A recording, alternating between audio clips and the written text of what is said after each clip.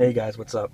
Alright, some of you may have a Kenwood, let's see, DDX470, and notice that when you have it on Bluetooth streaming, your back speakers don't seem to,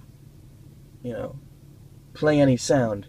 But when you put it on disc or radio, your back speakers play sound.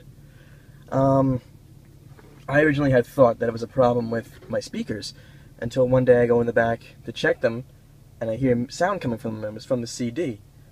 And let me show you, because actually this system, for some reason, has it set on default for only the front speakers on Bluetooth streaming. I don't know why they did it like this, but I'm going to show you how to fix it. Alright, so go to Setup. Let's see.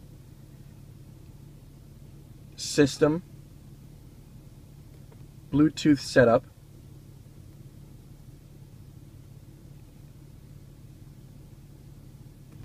And scroll down, you'll see right here, Bluetooth HF audio. Usually, on default, it's front only.